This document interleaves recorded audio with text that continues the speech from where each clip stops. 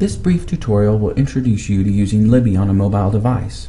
Libby is produced by OverDrive and is an easy-to-use application that requires minimal steps to create an account and access the items that you want to read, listen to, or watch. The following will demonstrate how to create an account, search for items, check them out, and adjust some of your settings.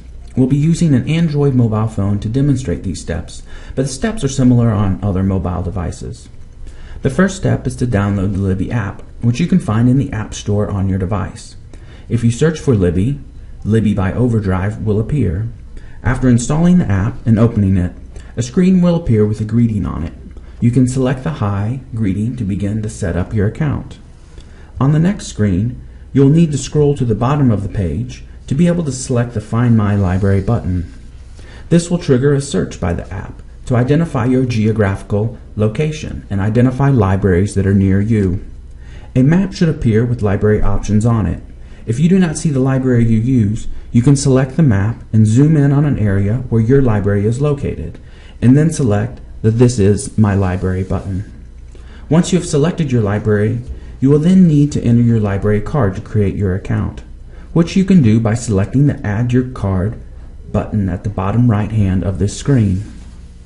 This will bring up a page where you can enter your library card number and then select Sign In.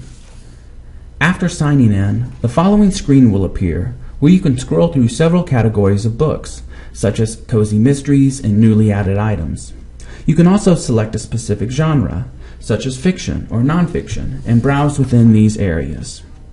You can search for an item by typing the title, author, or keyword in the search box at the top of the screen. When you find an item of interest, it will give you the option to read a sample and to either place an item on hold or to borrow it.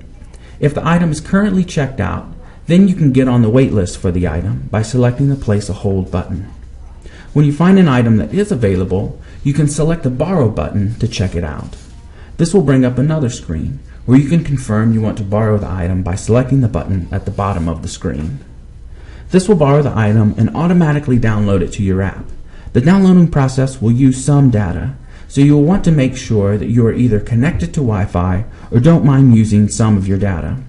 You can select Open the Book to begin immediately streaming the content, or you can go to the shelf and see that once the item is completely downloaded, a red check mark will appear and you'll be able to access the item without an internet connection. The item will automatically return itself on the due date. However, if you wanted to return it early, you can select the image of the title and pull up a screen with the option to return the title. To get to the screen to be able to search or browse for more items of interest, you can select the Library button in the bottom left corner of the screen, which will take you to the library's home screen. If you wanted to change any of your settings, you can select the three bars at the top right corner of the page. Here, you can select Hold Notifications to change which email address your hold notifications are sent to, as well as indicate if you don't want holds automatically to be placed when they come available.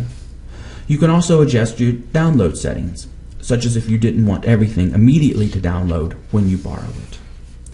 If you have any questions or need further assistance in using Libby, you can always contact the library and we'll be more than happy to assist you.